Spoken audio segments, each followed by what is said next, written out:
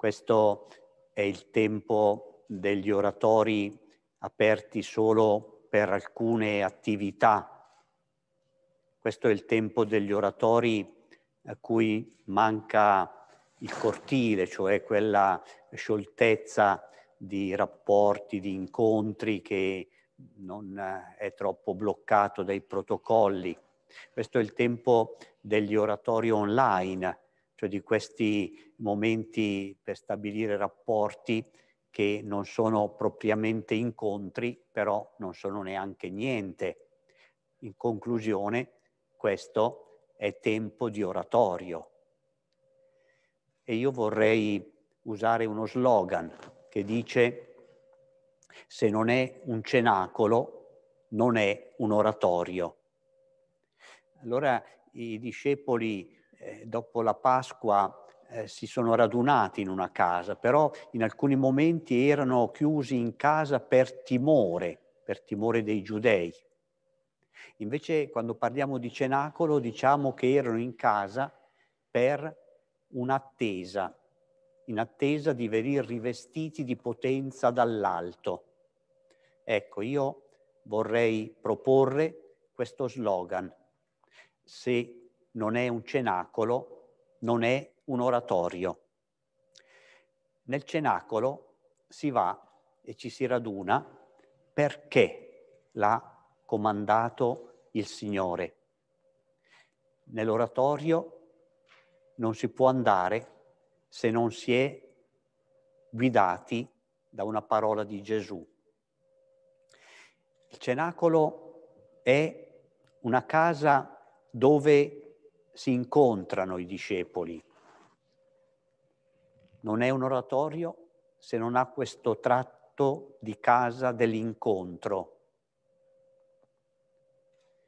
Cenacolo ci si raduna con chi ha raccolto la parola di Gesù e condivide la vita, la preghiera, l'attesa. Non è un oratorio se non c'è un rapporto di fraternità che fa sì che ci si senta parte di un'unica chiesa, di un cuor solo e un'anima sola. Nel cenacolo si fa quello che Gesù ha comandato, aspettando il dono dello Spirito, concordi e perseveranti nella preghiera. Non è un oratorio se non si pratica quello che Gesù ha comandato e non si spezza il pane per diventare un cuor solo e un'anima sola. Nel cenacolo si resta finché lo Spirito non accende le scintille. Non è un oratorio se non diventa un punto di partenza per seminare voglia di vivere e gioia di amare nel mondo che sta intorno. Non è un oratorio se non è un cenacolo.